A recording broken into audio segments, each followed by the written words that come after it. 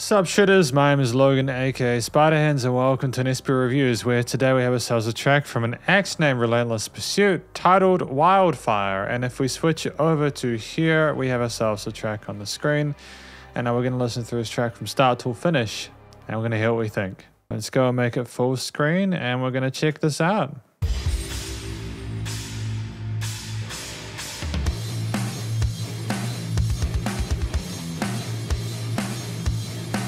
I like the precedent to set at the start with the down-tuned guitar parts and the drums.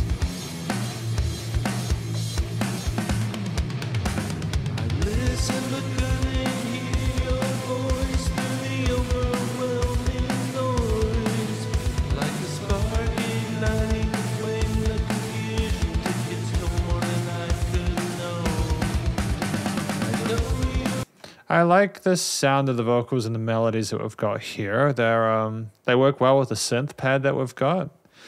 It sounds like the guitars are a little bit quiet on the sides, but that's okay. It's got a whole lot of low-end resonance, you know?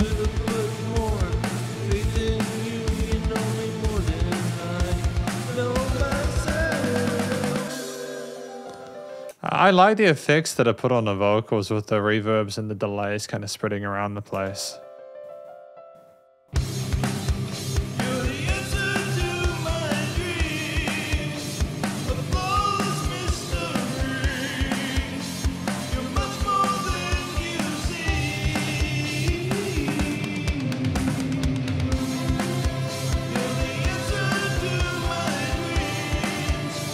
It's almost like the focus is more on like the drums and the vocals rather than the guitar parts. Like this, the lead there is a sub layer. We've got a catchy chord progression. I like the choice here for the harmony. I think it's gonna be mid 2000s kind of emo alt rock vibes.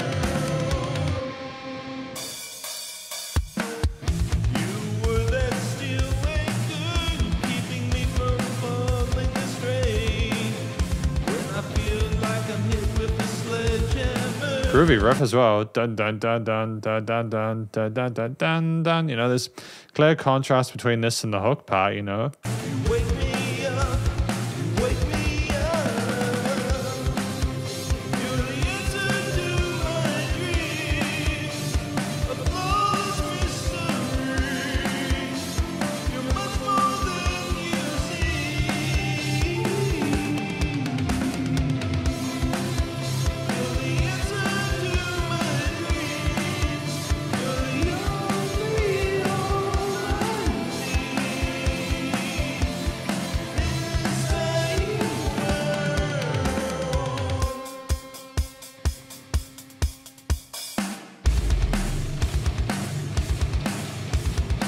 Is there a bass guitar next? I think there is in the low end.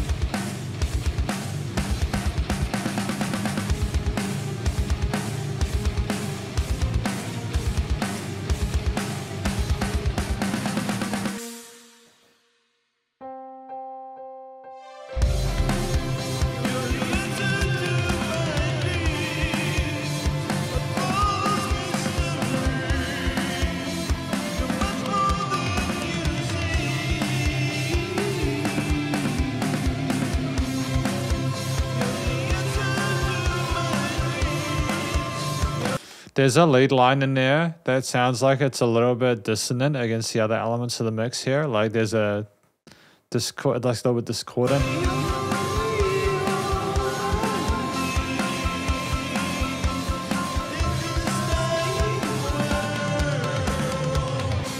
But I do like how the drums are leveled in this part. They're good. They're nice.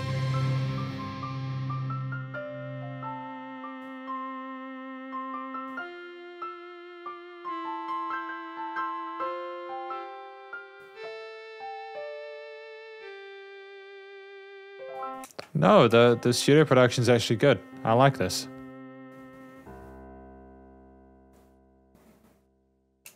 Cool. All right, nice. And this is effectively my review of this track titled Wildfire by Relentless Pursuit. What do I think it's about?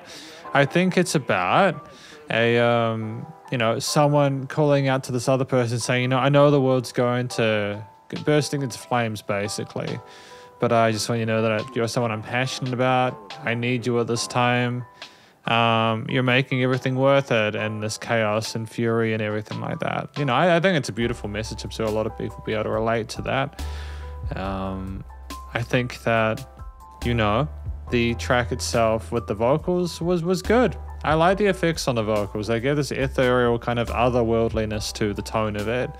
I think the reverb delay change kind of helped to sort of like ether out the vocals a little bit.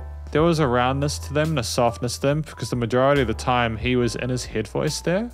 And I do like the growler stuff from Relentless Pursuit, because full disclosure, I've reviewed his stuff before. But it was nice to hear his sort of cleaner stuff. So that's cool. You know, we had an understanding of like melodies, music theory, and composition, because the note choices we put in those vocal sections were good. I liked it. That wasn't too overcomplicated. The tonality of it showed a bit of a vulnerability, and that was great as well, to make it more believable that they really needed that person. And all in all, I think that tonally it was fine. You know, the vocals were good for what I've heard from Relentless Pursuit, and it's a step in a really positive direction. The track at 3 minutes 33 is nicely structured, and the length is good within a 2 to 4 minute sweet spot. I think that we had a nice variation of different sections between the guitar and drum parts, the instrumental accompaniments, and like the intro and such, to the sort of the occasional synths and piano parts as well, and breaks there.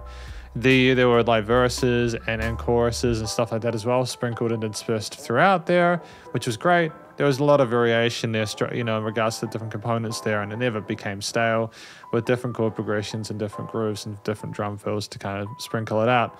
I mean, like the drums, there were lots of different patterns that we had there alongside the main sort of 8th note grooves with the 16th intonations there.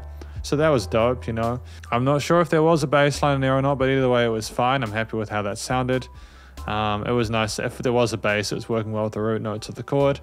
But the down-tuned guitars, you know, there was a lot of low-end resonance in those guitars, but for what we had there with the tone, I still think they were okay in the mix. I did listen to this through another set of speakers earlier, just when I was just like hearing through the tracks I was going to have today. Not like the whole thing, but like, you know, like how you load up a YouTube video and it like just starts the first few seconds of it? Yeah, before you can pause it.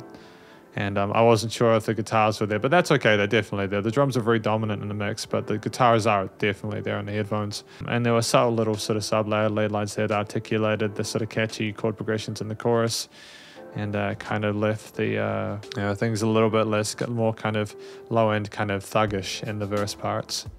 And again, I like the synth parts at the end. That was a tone I've heard through a few of other tracks from Relentless Pursuit, so that was nice.